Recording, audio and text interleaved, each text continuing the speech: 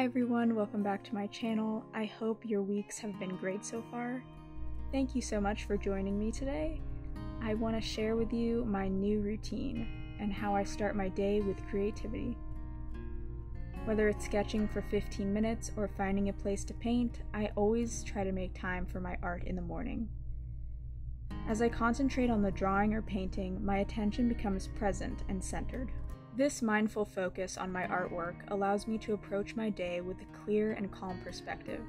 This is especially important before I head into work for the day, as I work with kids and they can be quite stressful. There's really such an energy shift in the day after I've had a great breakfast and exercise. It really prepares me for the long day ahead. As I've been integrating this daily routine, it has really helped and improved my physical and mental health. It's starting to reach the beginning of summer here in California, so I make sure to start my days early and get into the routine of getting my day started by exercising the dogs while it's still cool outside.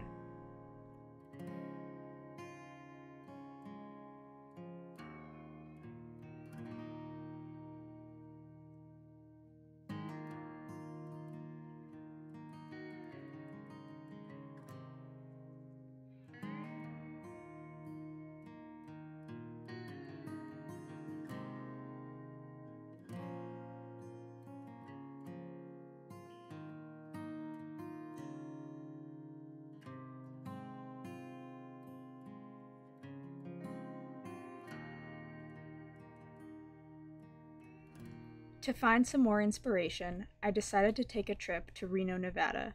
I did some biking with my dogs and found a couple of great spots to paint outside. I set up my pochade box and tried to finish it before it started raining.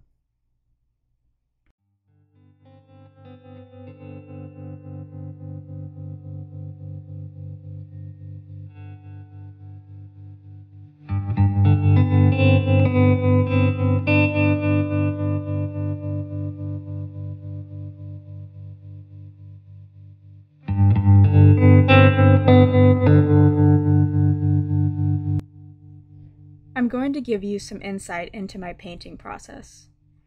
I really want people to feel as if my landscapes and clouds are immersive, and as if they're right there watching the desert sunset. Working on desert landscapes has been one of my favorite parts of this series.